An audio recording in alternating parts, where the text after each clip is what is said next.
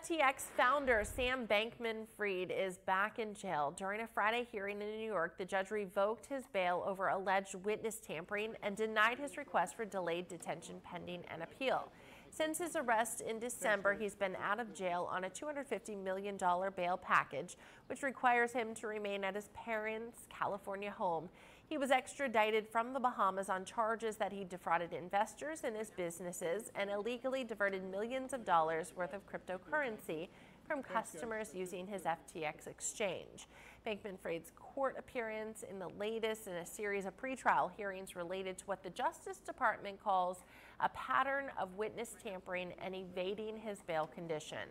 Now the founder of the bankrupt cryptocurrency exchange will have to remain in custody as he awaits his criminal trial. It's set to begin October 2nd.